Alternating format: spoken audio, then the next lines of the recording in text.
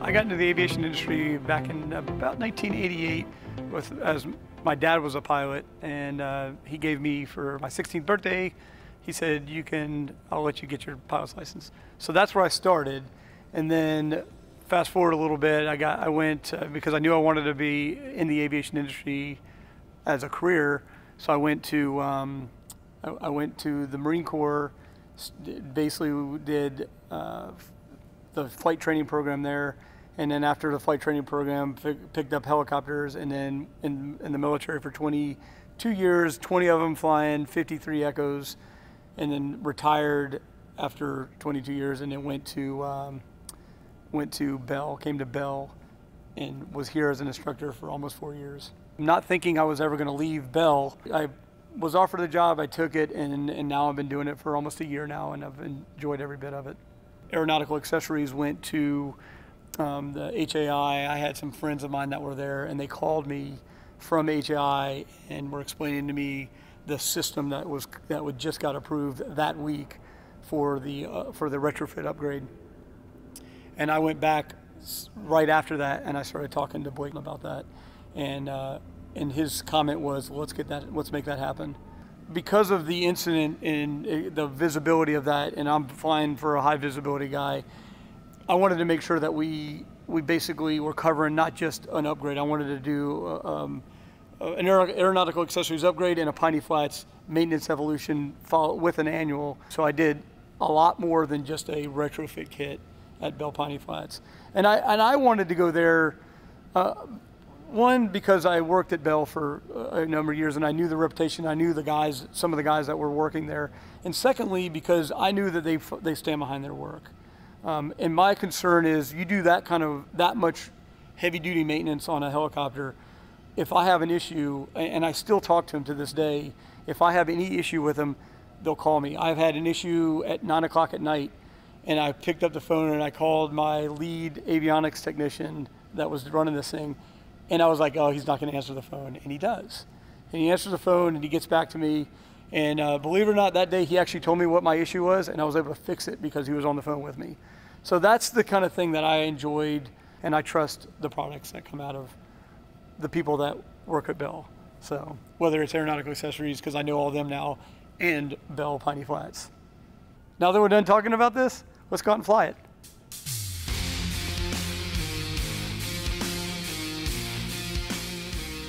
All right, here we go. All you have to do is make sure it's in the green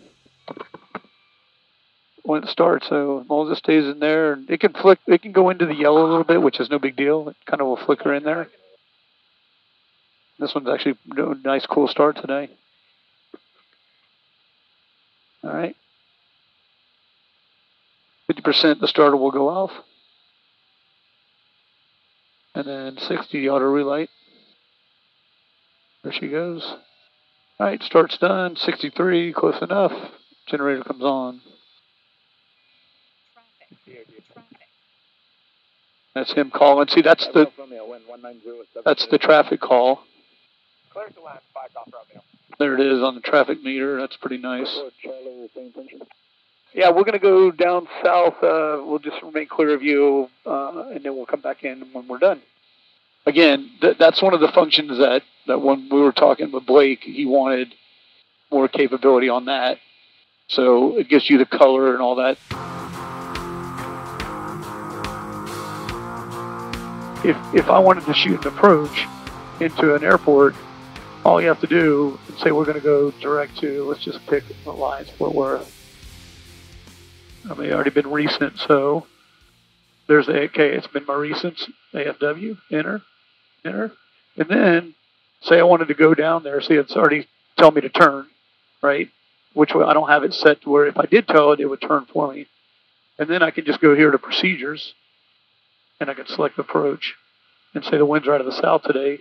So I would pick a, let's call it RNAV or ILS. And I go enter. And I can do vectors or initial, enter. And turn your whatever your lower altitude is, but we can skip that. And then I can just say, oh, that's where it's going to go, and you activate it. Enter. I can show you an example of a synthetic vision hit. So if we're coming down, and you'll see it come up on the screen. So you'll see synthetic vision pop here in a second. There's synthetic vision. And it says terrain. So that's synthetic vision. That gives you terrain awareness, and it's saying, hey, you're going to run into the ground right here if you keep going. So you'll see the tower on the screen now. And this is what's nice at night. So if you're flying at night and say it isn't lit up and the lights are out, see, there's the obstacle. Gotcha. And then as we get closer to it, we'll turn. And then as we get closer, and we don't have to go right to it, even if we're close. Let's do it here. And it's still caution, but now it's going to turn. There it is. And that right there is good for nighttime flying. You're going to get caught at some point because we fly around in weather like this. And then all of a sudden, at nighttime, you can't see it. And you'll be fine, and the weather will tell you in reporting at the airfields that the weather is fine. But then you go between airfields, and you may run into crap where you can't see. Well, so I flew in. It was 700 feet at one airport. It was 500 at the next, and in between the two, and they were like 45 miles apart. In between the two, I was coming down and down, and next thing I was like 300 feet. Yeah, I could have turned around, but I needed to get to the next airport. And I was like, and it was dark, so I was like, if I could run back into it that way, and I'm down too low, and it's nighttime, and out here people could put antennas up to 200 feet and not even know it.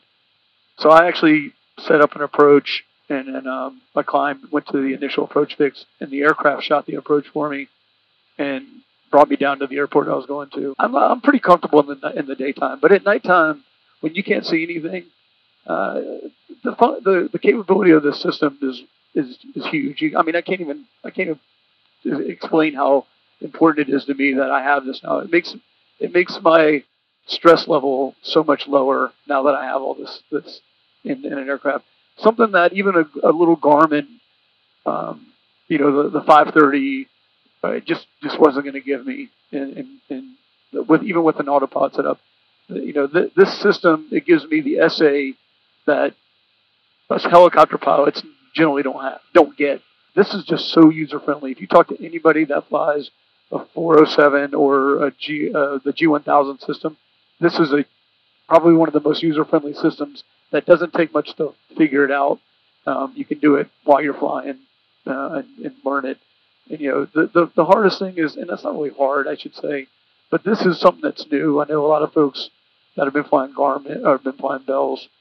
That I try to explain this to them. I go, this right here, this PSI system that came out with the GX, it's changed the way, and I say us old military guys grew up you had to learn all the limitations. You had to know the numbers. Well, this one kind of takes that away, and it puts it in perspective of, hey, if it's green, it's good. If it's yellow, it's good for a little bit, and if it's red, it's not good. You need to do something about that. So if you fly around and you're all green like this, you're good. You just need to know that right now that my torque is my highest limitation at 70%. And I'm in the green, so I'm good. My MGT temperature is 635. I'm in the green. My MG is good. All my temperatures on my engine and my transmission are all good, temperatures and pressures.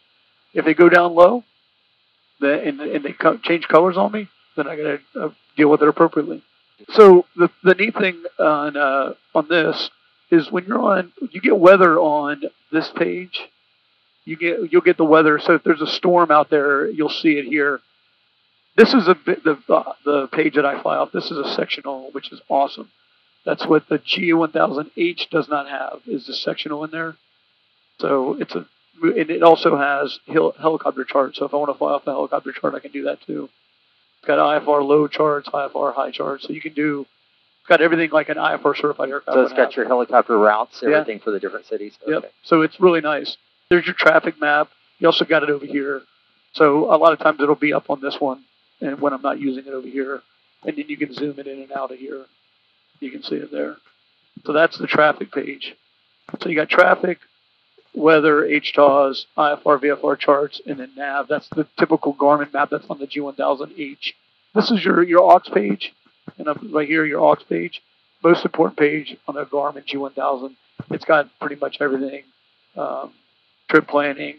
It tells you like what my density altitude is and all that. I fly a lot of VIPs around, and they see this stuff and they go, "This thing is amazing."